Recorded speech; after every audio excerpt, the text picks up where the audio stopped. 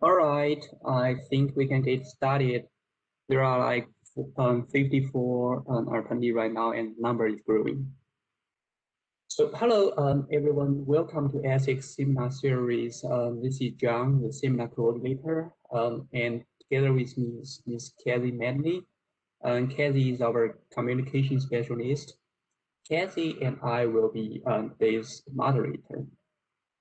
We are excited to have our speaker, Professor Brian Toon, joining us from Colorado. Just so you know, then this seminar is being recorded and will be later published on our YouTube channel. Please be free to ask questions. You can do so by raising your virtual hands, and we will unmute you. And you can also send us text messages through chat. Let me first introduce the speaker. So Professor Brian Toon was the founding chair of the Department of Atmospheric and Oceanic Science at University of Colorado. He has published over 350 peer-reviewed papers on atmospheric and planetary science.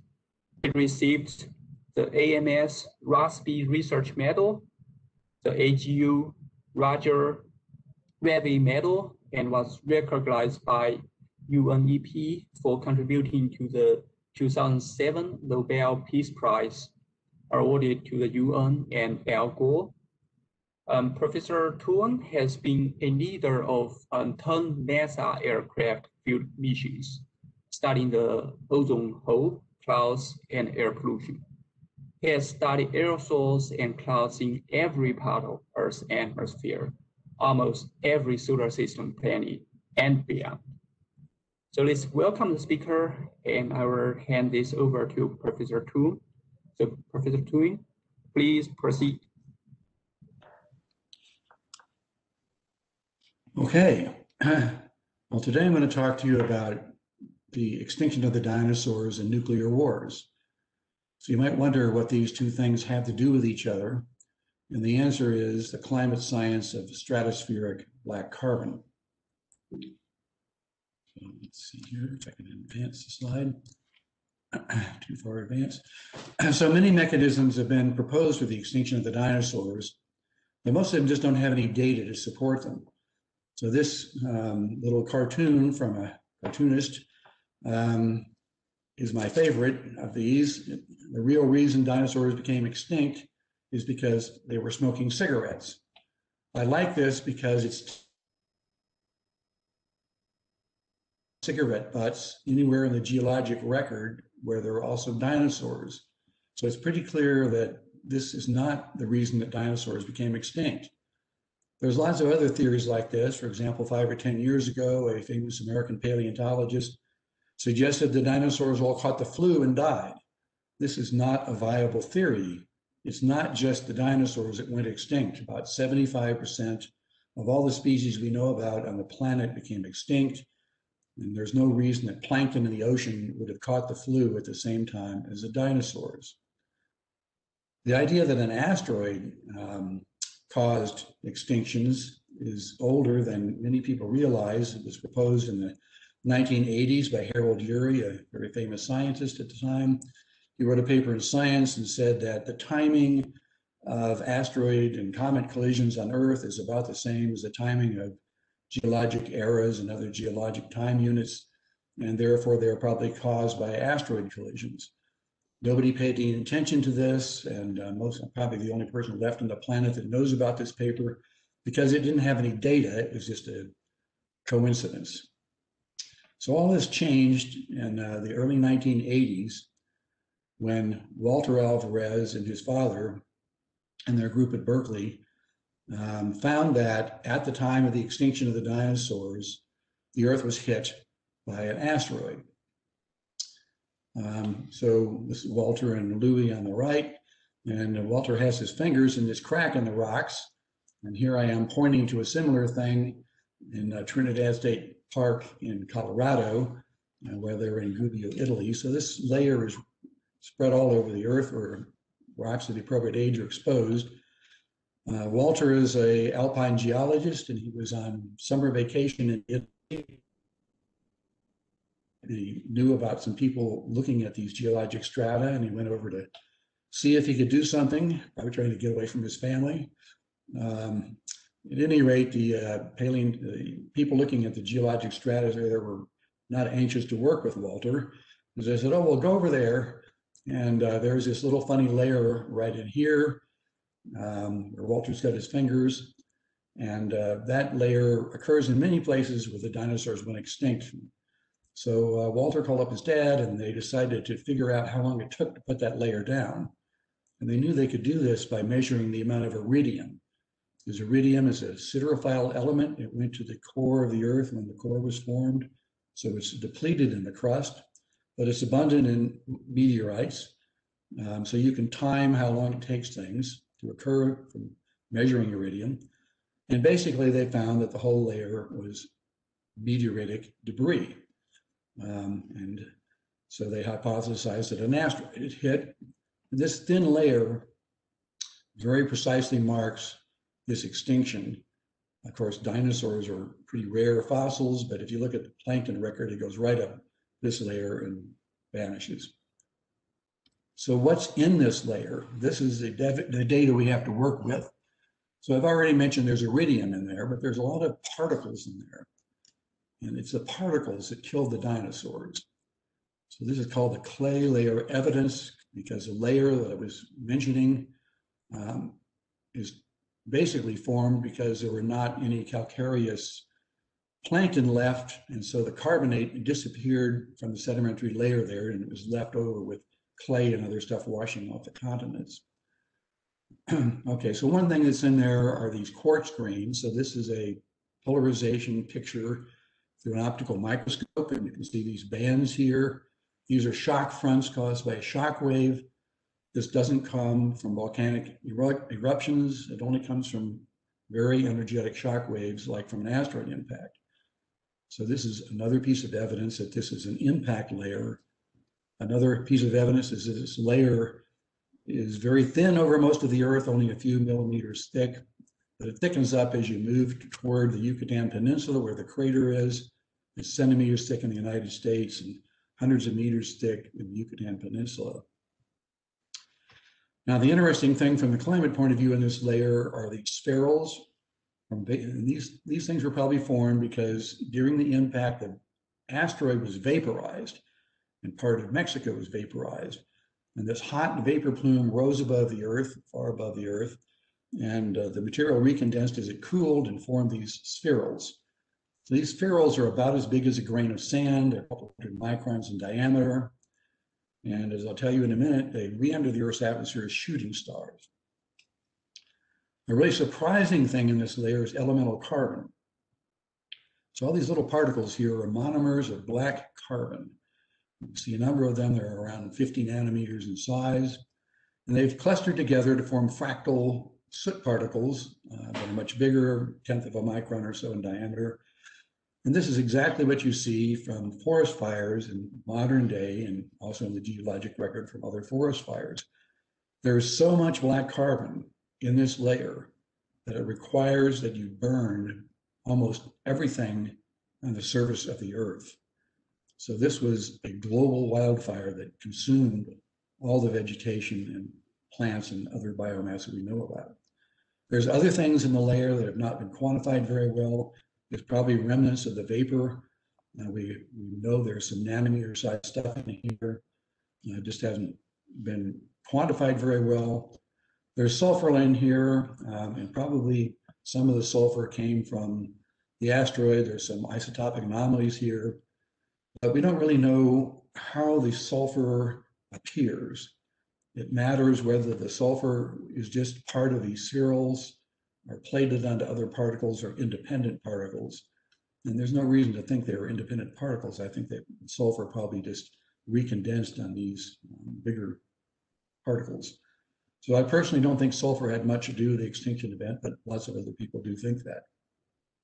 This is just another high resolution image of the impact layer. So here's some of the spherules in here, and there's all this other stuff in between the spherules.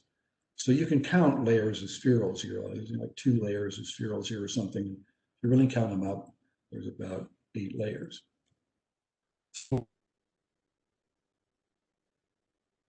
So we've all seen individual shooting stars in a meteoritic storm. You'll often get one per minute or something like that. But in this case, there are 10,000 shooting stars on the surface per centimeter squared. So this was not a single particle zipping across the sky and leaving a radiant tail behind it. The entire sky was blazing like a sheet of lava that was about 40 kilometers above your head because of the frictional deposition of energy from all these particles re-entering the atmosphere at perhaps 5 or 6 kilometers per second speeds. Now, these particles fell out later as a little drizzle kind of a thing. So it's not like this picture over here. The dinosaurs did not get hit in the head by big rocks and get knocked out.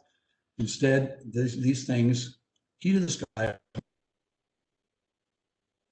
So you can do an experiment at home if you want to and feel like one with the dinosaurs to know what they felt like.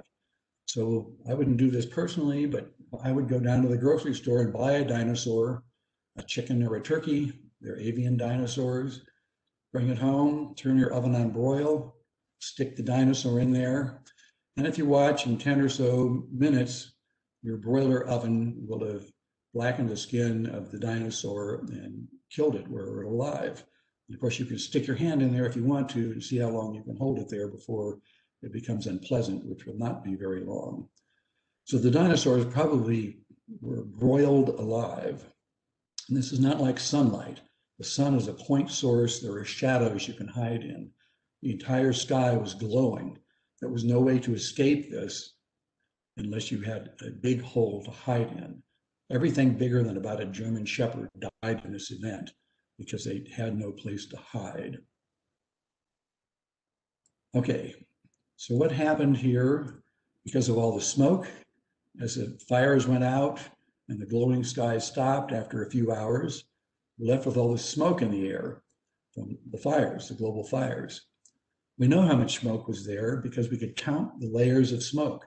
I told you a minute ago about counting the layers of spheres, but the smoke, you can count those layers too.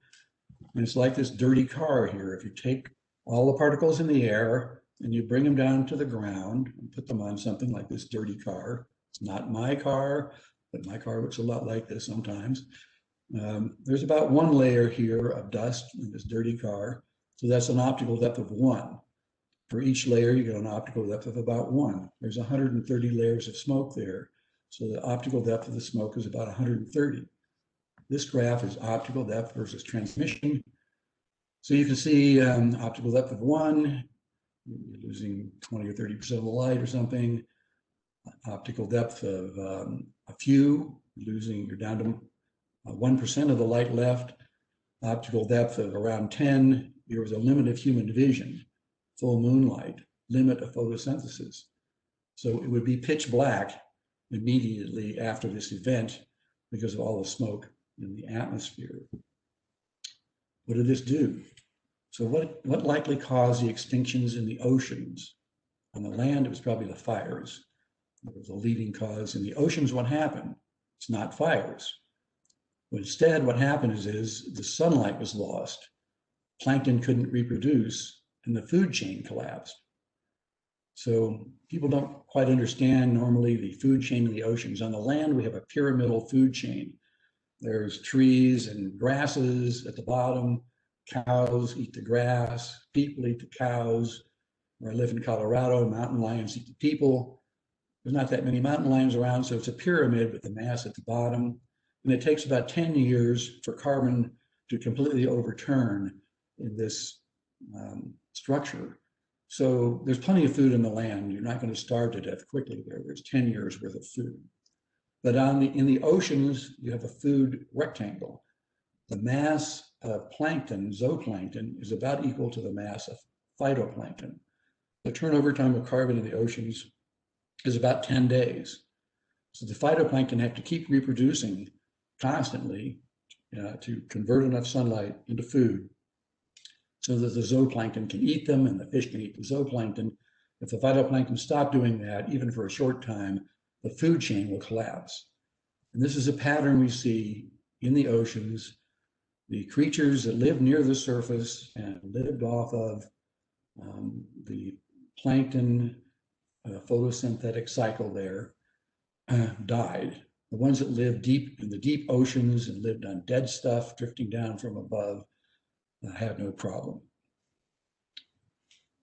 The other thing all that soot does, and the low light level did, was to lower the temperatures. So this is a map of surface temperature here, 18 to 40 something months after the impact. So this is an average over more than a year, several years after the impact. All the green stuff is below freezing. 270 is a transition from green to yellow. So all the green stuff here is below freezing. There's some refugia here along some coastlines. So there are probably places where it was stayed above freezing and there was time between, there was a growing season in some places near oceans. In the oceans, the temperatures also fell by about 10 degrees, but they were still above freezing. Here you can see the tropical oceans were in the 280 Kelvin range. So it was cold, colder than normal, but still above freezing. How did our ancestors survive? Who survived? Not who died, who survived. So sheltering seems to be an important survival mechanism for land creatures. So for example, here's a little dinosaur ancestor, this parrot living in a termite mound. Lots of birds seem to have survived that lived near coastlines or in swamps. So they had places they could hide from the glowing skies for a few hours. And they probably still had food. For example, there was very little extinction in lakes and rivers, probably because lots of vegetation was washing into them all the time, dead stuff. And also the animals that live there are used to changing climates, and so they had adapted to going long periods when it was cold. Our ancestors here's a typical mammal in the current day, obviously. But a lot of the mammals that survive are these hole-dwelling kinds of creatures. And they survived by going down in their holes and getting away from the glowing skies and the cold temperatures and eating things like worms and roots and stuff like that that were underground. An interesting question is, if it hadn't been for the asteroid impact, who would represent Earth now?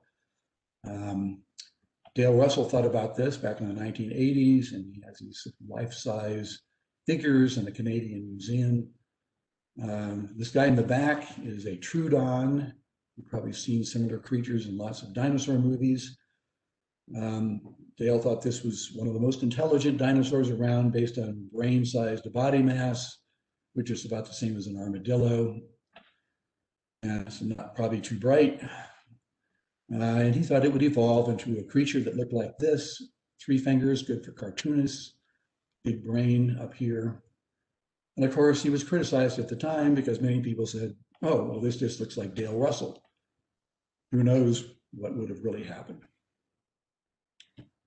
Okay, so let's switch topics now to talking about nuclear wars. So how many nuclear warheads are on the planet? So this is the first nuclear weapons that fell on Hiroshima and Nagasaki in the Second World War to 2015. You see there were 70,000 nuclear weapons in 1985.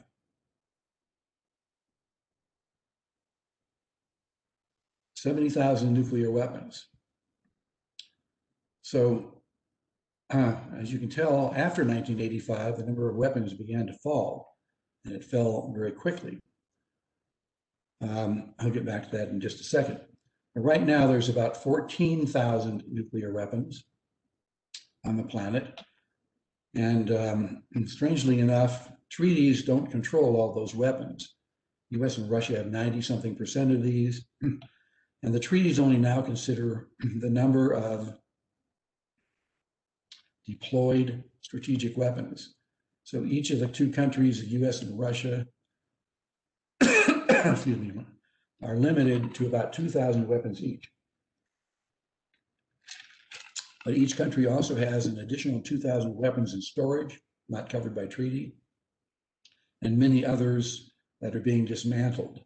So we have an odd treaty situation. And both the treaty that started this bill down and the treaty limiting these weapons were abandoned in the Trump administration. Okay, so what happened in 1985? It was not the collapse of the Soviet Union that occurred in about 1992 down in this region. What did happen is an agreement between Ronald Reagan and Mikhail Gorbachev to begin to reduce nuclear weapons. So here's President Reagan's thoughts about this, which were presented in an interview in 1985 before they reached this agreement or talked about it. A great many reputable scientists are telling us that such a war could just end up in no victory for anyone because we would wipe out the earth as we know it. And if you think back to natural calamities, back in the last century in the 1800s, volcanoes, we saw the weather so change that there was snow in July in many temperate countries, and they called it the year in which there was no summer. Now, if one volcano can do that, what are we talking about with the whole nuclear exchange, the nuclear winter that scientists have been talking about? It's possible. So Ronald Reagan understood nuclear winter and the effects of volcanic eruptions. Mikhail Gorbachev commented afterwards in 2000, models made by Russian and American scientists showed that a nuclear war would result in a nuclear winter that would be extremely destructive to all life on Earth. The knowledge of that was a great stimulus to us, to people of honor and morality, to act in that situation. So the importance of this message is the science community told politicians that there was great danger in these nuclear weapons, and they acted on that information. The United States and Russia are not the only country with nuclear weapons. Britain, China, France, Israel, Pakistan, India, and North Korea all have nuclear weapons. And you can see that these countries all have between 100 and 300 nuclear weapons. Why are they picking 100 to 300 nuclear weapons? That's because the number of cities and their adversaries are smaller than that. For example, in the United States, there's only 300 cities with 100,000 people. In Russia, there's only 200 cities with 100,000 people. You don't need 70,000 weapons to attack 500 cities. There's no need to have ever gone anywhere near 70,000 nuclear weapons. These countries recognize that arsenals of this size are enough to destroy their adversaries. So what's the destructive power of nuclear weapons? We know something about this from Hiroshima and Nagasaki, as well as about 500 nuclear weapons tests in the atmosphere. Well, this building here is a memorial of Hiroshima. It was a right underground zero, and obviously wasn't completely destroyed. You can see everything out here was destroyed except for a few concrete reinforced buildings which are totally burned out. So most of this damage here is not from the nuclear weapons blast. Most of this damage is from a firestorm that happened and burned an area there. The area that's ignited by nuclear weapons from a bright burst of light from them is much larger than the area in which there's extensive blast damage. And in fact, in the fires in Hiroshima,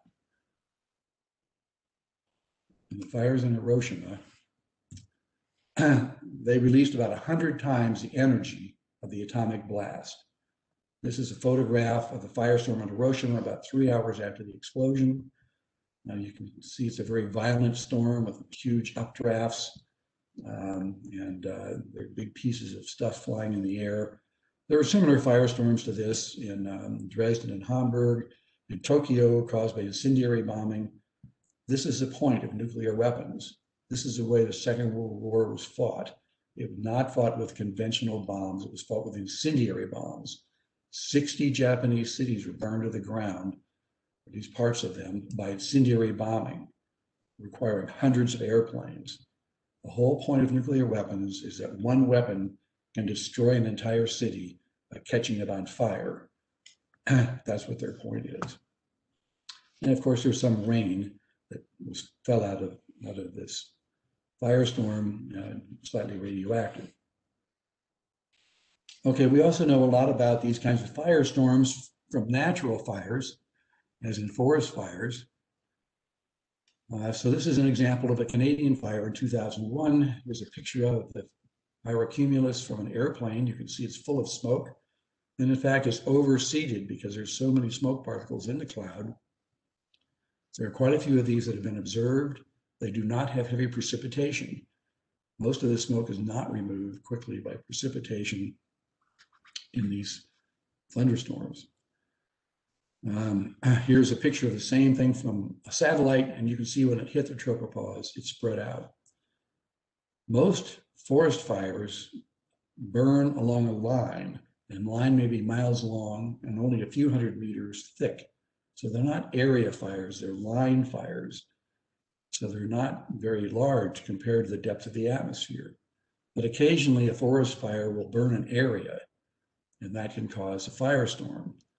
And in fact, a nuclear weapon, even a moderate sized nuclear weapon, will burn an area whose diameter is comparable to the scale height of the atmosphere. So you have a hot bubble at the ground, as big as the atmosphere is deep. It will rise until it hits a tropopause and maybe into the stratosphere, carrying smoke with it. We now have two examples in which smoke actually was injected into the stratosphere in such great quantities that satellites could see it for more than 8 months.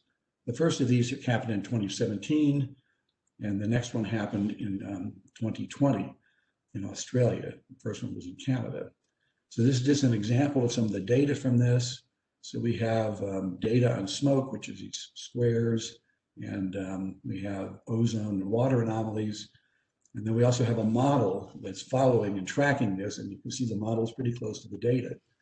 So what we have here is the smoke was injected down here around 12 kilometers, and 10 or so days after the fire started, the smoke had risen from 12 kilometers. Whoops, I didn't get data on it immediately.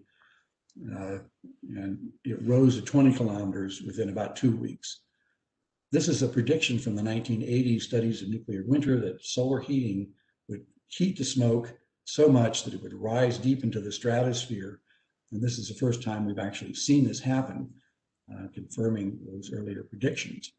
This is an important thing because if you have a fire, a line fire, for example, in a forest fire, the smoke goes into the lower atmosphere and is quickly rained out by rainfall. But if you put smoke into the stratosphere, it never rains in the stratosphere. So the smoke can stay there for years and cause a climate change. Okay, so from here, of course, we don't have any further observations. It's not an experiment we can do. But here's some examples from some work by Alan Roebuck's group on the effects of a war between India and Pakistan, in which 50 nuclear weapons were exploded in each country. The smoke was injected down here below the tropopause, which is this solid line. And you can see now, about a month after the war started, that the most smoke is up here above 30 kilometers or 10 millibars. It even goes even higher to 50 or 60 kilometers. In higher top models, it goes up to 80 kilometers. So smoke rises to great height, far above rainfall, which is restricted down here. This graph over here is the optical depths of the smoke. You can see there are less than a tenth. And now we're on July 6th.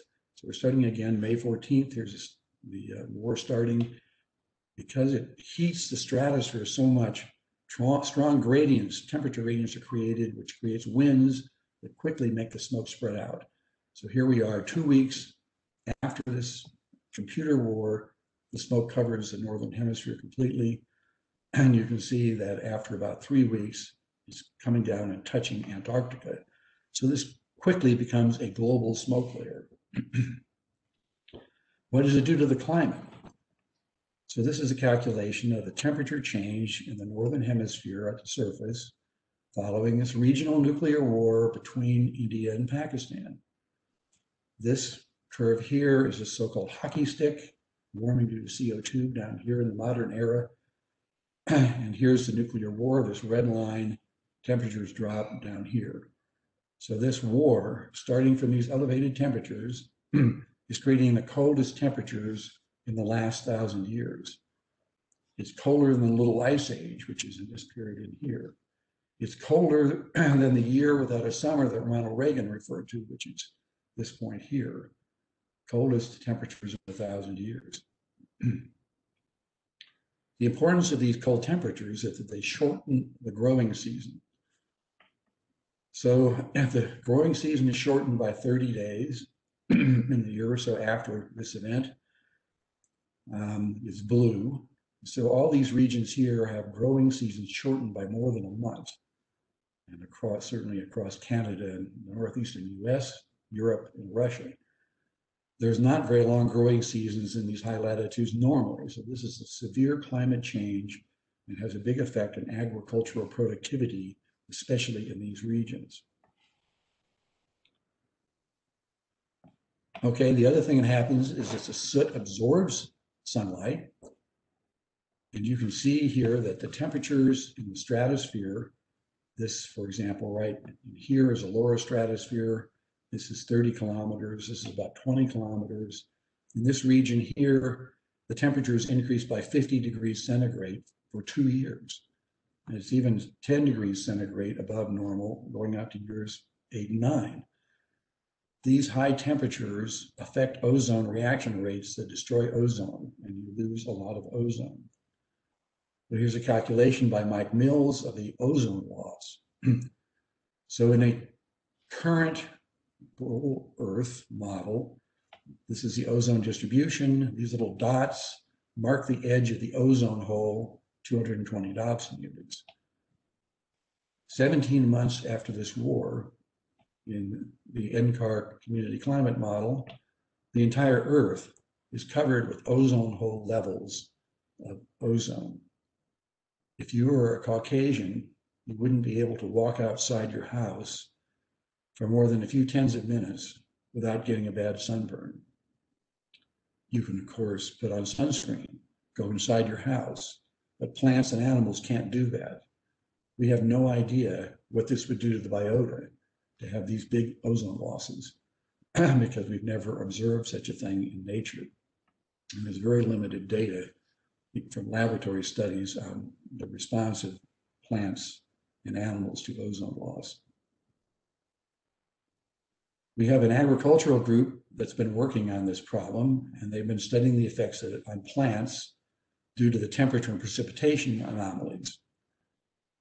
So this is a war between India and Pakistan. So here we see corn losses for about 5 years here that are around 25%. Soybean losses about 40% for 5 years. Wheat losses about 30% for 5 years. These are all mid-latitude crops, and they're strongly affected because it's already cold at mid-latitudes. You make it colder, it's harder to grow things.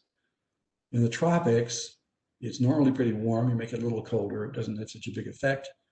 And so this is rice, a few percent loss, cotton, 4% or something loss, sugarcane, not very large loss. So the point of this is very large losses at mid-latitudes. Russia would be severely impacted by this. Other studies we've done suggest Russia would be unable to feed its population for quite a few years after a war between India and Pakistan. A lot of people heard the story of Joseph, the Egyptian pharaoh, in the Bible, which is also a story in the Quran. The pharaoh is dreaming about 7 cows and wants to know what it means. He asks Joseph, who happened to be in prison and was good at interpreting dreams. And Joseph said, there's going to be 7 good years, store grain, because there's then going to be 7 bad years you can feed your population then. But the current world does not have 7 years of grain storage. It has 60 to 75 days, a month or a month and a half of grain in storage to feed the earth. After after 2 months, 2.5 months, there's not enough grain to feed the global population. Starvation will result. Right now, what happens is you transport food from countries producing food to countries which are in winter. average cities only have about 7 days of food on hand.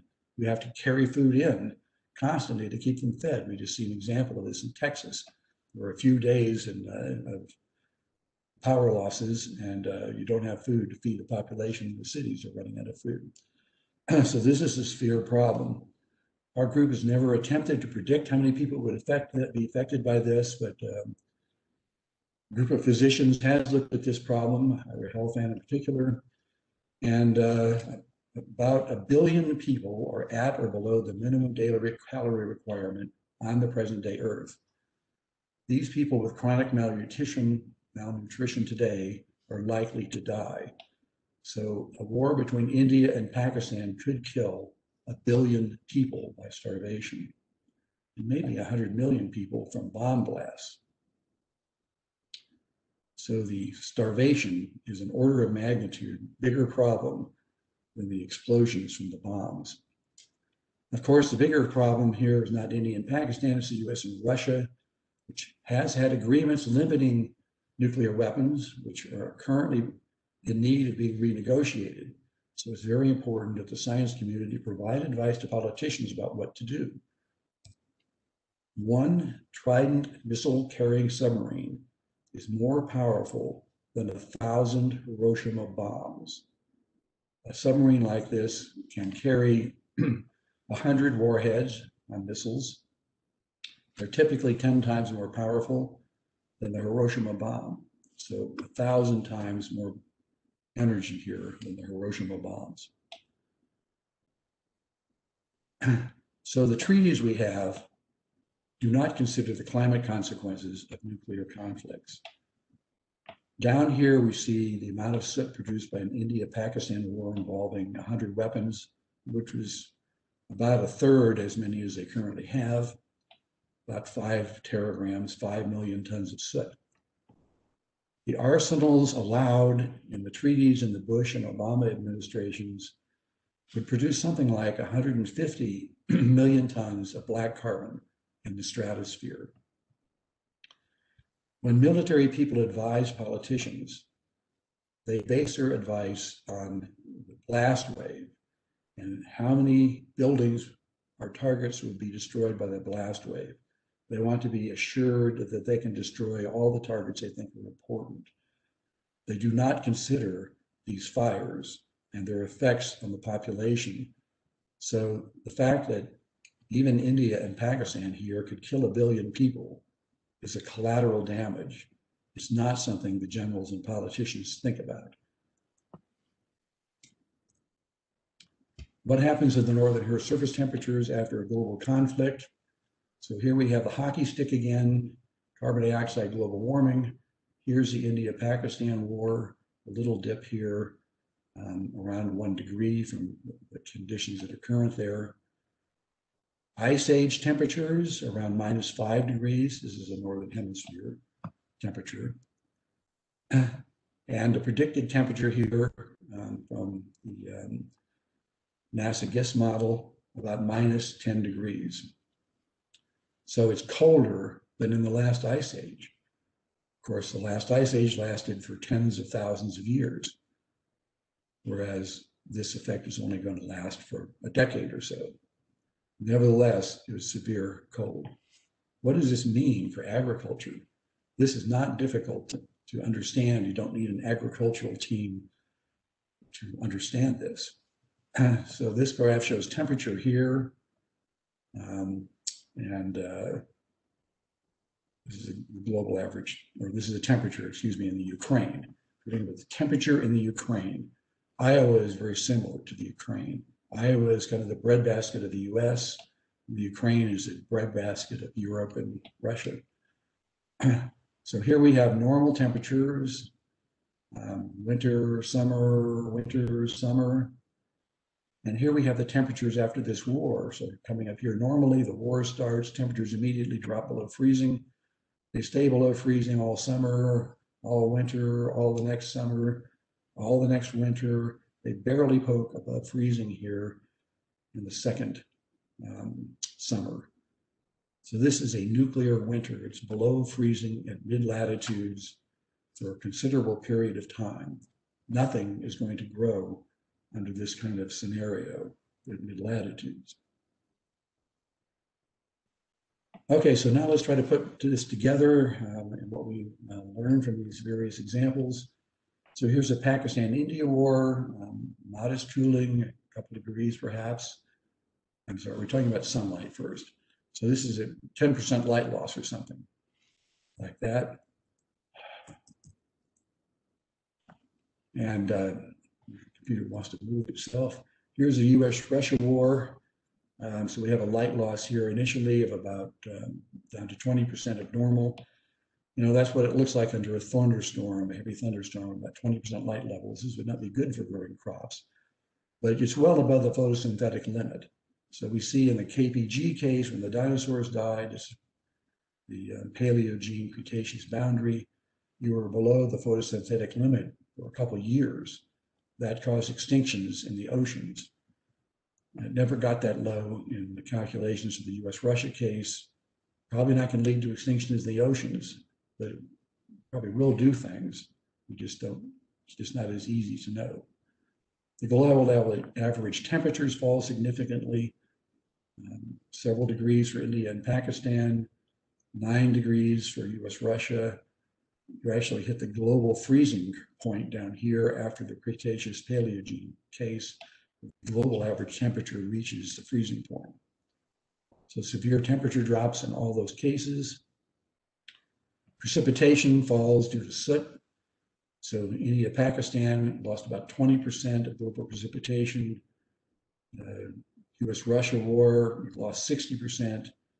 After the KPG case, maybe 80%. Ozone also falls due to soot. So India, Pakistan, you've lost about 40% of the ozone layer globally. US-Russia, you've lost about 70%. In the KPG case, about 80%. Of course, in these bigger cases, the soot absorbs some of the ultraviolet light, so it's not immediately impactful, but it doesn't absorb all of it in India and Pakistan or in the US-Russia case either. There's still harmful UV reaching the surface.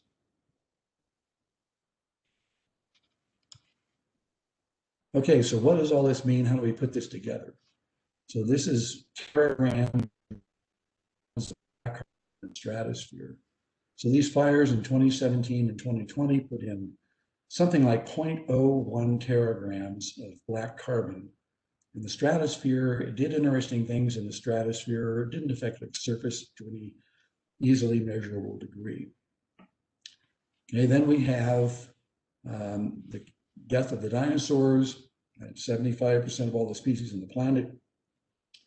We're up here by 6 orders of magnitude in black carbon to somewhere around 15,000 billion tons of black carbon. That caused mass extinction because everything on the surface burned. India, Pakistan, we're up by about a factor of 100 from these big fires that were observed in 2017 and 2020, by 50 nuclear weapons in Pakistan and 50 in India. We predict that that will cause agricultural failures in mid-latitude countries, especially in places like Russia and Canada. Black carbon injections from a nuclear war involving the US and Russia and Europe, probably 150 teragrams or million tons from about 4,000 weapons altogether. This is going to produce freezing temperatures for several years at mid-latitudes. You can see that nothing is going to grow in this kind of a scenario. Okay, so right now we can't stop an asteroid impact, but people are at least thinking about it. I like this picture because this is the way that the public sees this problem through the media. If you have an asteroid about to hit the Earth, you don't take scientists and astronauts and send them up to stop it. No, you go get some oil field workers. The oil field workers launch a satellite, a spacecraft to the asteroid. They land, they put a nuclear weapon in the asteroid, they blow it to pieces. Evidently, the hard part of this is drilling a hole, which oil field workers know how to do. And of course, in most of the movie, they fight over the girl who's on the spacecraft. It would be better if the scientists were shown doing this problem. And blowing it up with a nuclear weapon is not what you do. You just put a sail on it and sail it away. It remains to be seen if we can prevent a nuclear conflict and global starvation. But history shows the world's scientific community can help eliminate nuclear weapons. So we advised Reagan and Gorbachev in the early 1980s about the dangers of nuclear winter. They listened, they did something. Every president since Reagan and Gorbachev in both Russia and the United States has built down nuclear weapons, especially Republican presidents in the United States. Most of the reductions occurred in the 2 Bush administrations. So that can happen. What can you do? So not very much work has been done on the physical effects of impacts. There's a lot of climate science to be done. 3-dimensional models only started about 5 years ago. We don't have the technology to stop a collision. People can still think of inventive ways to stop an asteroid. Nuclear environmental effects, very few people have worked on this problem. More research is needed. This is a very complex problem. There's lots of issues here, ranging from how cities burn, how much fuel is there, through climate modeling to agricultural and economic modeling. There's a lot of work that needs to be done there. Politicians are not aware of environmental effects of nuclear war, probably because very few scientists have worked on this problem. Education and analysis by national science academies is needed. There's supposedly a National Academy study that's going to take place in the next year to see if that happens. Right now, our collaboration working on this involves about 20 scientists, and this picture shows you some of them. So thank you very much. I'm going to end my show here. Thanks, Professor Toon. If anyone has any questions, they are free to raise their virtual hand and I will unmute them, or they can type their question in the chat and I'll read it out loud. There was a question during your presentation that I can just start with. It was from Sarish Basu. He asks, why would smoke particulates deposit in distinct layers instead of gradually in some continuum? I'm sorry, I didn't quite hear the question. Could you repeat that? Yeah, sure. So it was, why would smoke particulates deposit in distinct layers instead of gradually in some continuum? Oh, well, this has to do with the time resolution in the geologic record. So the closest timing that you can get from isotopic measurements is about 30 to 50,000 years. So if you were, to look at this with normal techniques for dating things, you can only resolve about a 50,000 year period. Now that layer, because it contains these spherules and iridium, we know the spherules fell out first, which you would expect. You'd expect them to fall out in a few days because they're pretty heavy. They're like sand. And the iridium is on top of them. The iridium is in small particles. Some of it's in the big ones, but some of it's in small particles.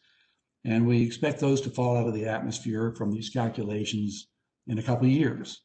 And so, of course, then it probably had to fall to the bottom of the ocean, which is also less than a year time scale for the big things, and maybe a year from the little ones. So that layer is probably only about a year long. And so that's one reason we know that the fires occurred within the same period of time that the smoke was that the materials falling out from the asteroid collision. So it isn't like asteroid collision, 100 years later fires. That didn't happen. The fires happened at the same time as the debris was clearing from the asteroid collision. They probably happened immediately afterwards because those glowing skies caught everything on fire.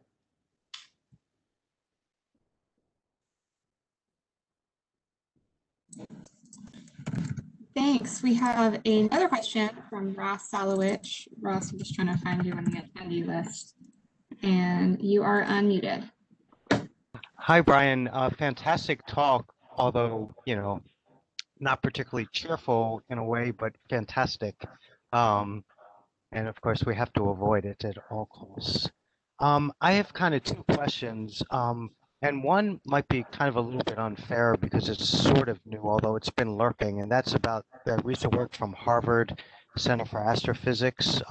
There's a paper that came out about 2 weeks ago suggesting that it was a comet and not an asteroid that was responsible. I know it's kind of a little an odd question, but you, of course, mentioned trying to prevent asteroids from hitting, and they're suggesting another suggestion that it was not an asteroid but a comet. Have you thought about that? And is the the iridium and the other metals really telltale for an asteroid, in your opinion? Yeah, so the debris we have left on the surface is rock. It's not ice. And of course, comets can contain rocks, so we couldn't exclude. Their idea is a big 50-kilometer diameter comet came whipping through the solar system, and but it's not a 50-kilometer object that hit the ground. We know that because we know how big the crater is. It was 10 kilometers or something. So comets, some comets, in fact, some asteroids are probably interiors of comets that are left over. The ice evaporates from solar heating and leaves behind a bunch of rocks. In the theory that Harvard people proposed, the comet breaks up and releases smaller pieces of itself. But we have debris left on the surface. It's clearly asteroidal, or at least it's the composition of some asteroids, which, as I said, could be parts of comets earlier. And we know how much is on the surface. You can add that mass back up. It's about a 10-kilometer rock. The crater was caused by about a 10-kilometer object. So in my mind, I don't think a comet's a very likely explanation for what hit the Earth, but I'll let the comet and asteroid people fight this out. It doesn't matter to us. All that debris is out there on the surface. It's still there. You take the soot that's on the ground, you know how much is there, you put it back into the atmosphere. It had to have been in the stratosphere because it's a long way. The sample plate locations are from the oceans. It's a long way from the land. So we're just putting that smoke back into the air. Thanks, Brian. I had another question, but I'll hold off if there are other questions. Cassie? You go ahead, Ross. There's one more question in the chat, but you're already unmuted, so go ahead. Okay, Brian, kind of an obvious follow-on to your fantastic conversation, and especially with so many people on board, is to just ask you the question if you would care to comment on geoengineering by, stratospheric injections. And I asked the question because it's an obvious one, but plus, as you know, there's going to be an experiment from S-Range very soon by David Keith and that group to kind of test the technology. So it's back in the news. Geoengineering. Okay. You don't want to geoengineer with soot. That was suggested by Paul Crutzen. And if you put soot in the stratosphere, it would heat the stratosphere, you get ozone loss out of that. So you wouldn't want to use soot for this. However, there's some work at NOAA by Wushan Gao and other people who are suggesting that you could actually deposit other materials in the upper troposphere with soot, a small amount of soot in it, and it would loft the stuff into the stratosphere. So this solves a problem in how you get the stuff into the stratosphere. In my mind, this is geoengineering is not a good idea. It's hard to tell how much it would cost. I think it'd be quite expensive. Other people don't think it's so expensive. But it can't really, especially like sulfates. Most common suggestion is you put a bunch of sulfates into the stratosphere.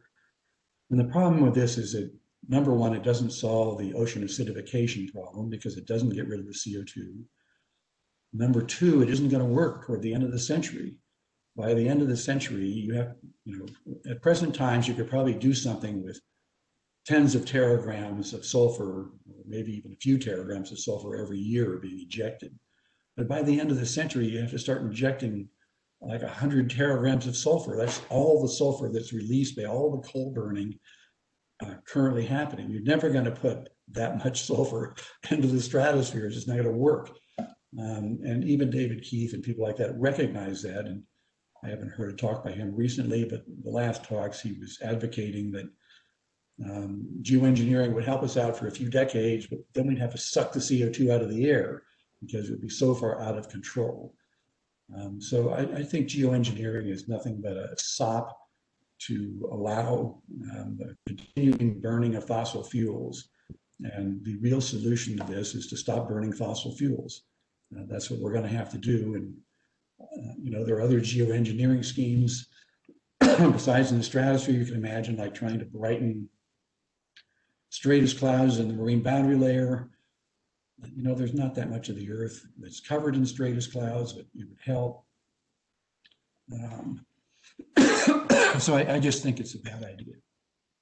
Thanks, Brian. I'll pass the wand to somebody else for more questions. Thank you so much.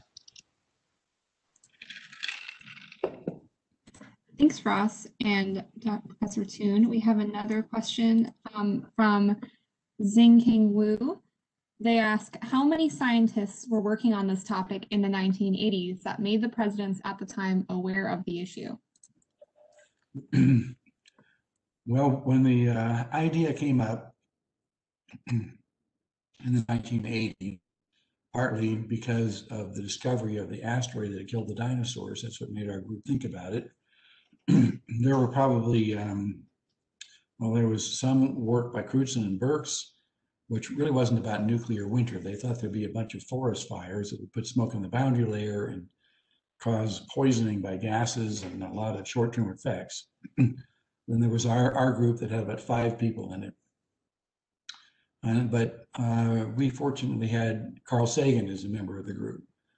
And Carl was a very famous person at the time, and he had a lot of ability to communicate with the public and with politicians. I don't want to go through all the politics of this, but basically NASA said, we worked for NASA at the time, that we couldn't publish this work without a review. And so Carl organized a review. So he invited everybody in the world that he could think of that knew something about this area, including people from Russia. And that we all had a meeting on the East Coast, I think it was in Boston. And so about 100 people, or possibly more, reviewed the paper, and a lot of them went back to work on it. So at that time, there were quite a few people from the Department of Energy, which is a group that builds bombs, that worked on it. And so there was a National Academy study, there was our review of it. You know, there were a lot of people, including Ross Salowich, people very interested in it back in those days. And so eventually Congress, you know, even before we did this, even before nuclear winter was discovered, Congress had ordered the Department of Defense to write an unclassified report about what would happen if there was a nuclear war. And they did write that, and they said, well, 100 million Americans would probably die from a full-scale nuclear war from the number of weapons that were then available. So after Carl had publicized this, he had debates in Congress with Edward Teller. People heard about it because of the Academy study and because of publicity that he gave it through television shows and writing in Florida magazine. The Congress then required the Department of Defense to fund an open study that involved a lot of people, like Alan Roebuck worked on the problem because of that open study. And there was actually a lot of good science done from that about black carbon and a lot of model development. Some people have claimed that the development of global climate modeling really had its birth in the nuclear winter studies, because a lot of global climate models were developed there. But after about 3 years, the Department of Defense shut that down.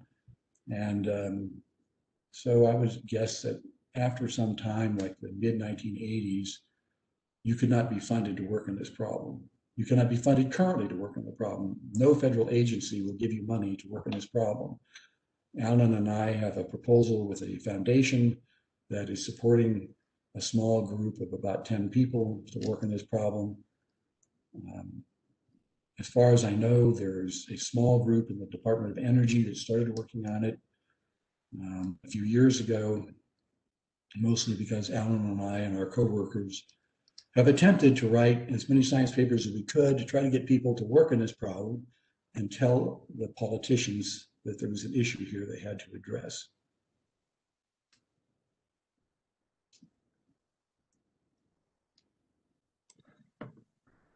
Thanks, Professor Toon. Are there any other questions? It's actually hurt my queue, but if anyone has any questions, they can raise their hand now. I'll catch them before we finish up.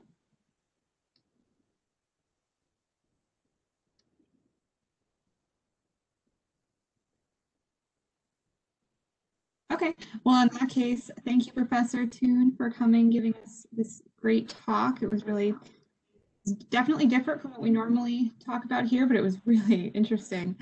And everybody else, please come back next week as we continue our seminar series. Have a good one. Okay, bye. Thanks, Professor Toon. We will send you the video recording after once we get it. Thank you so much. Okay.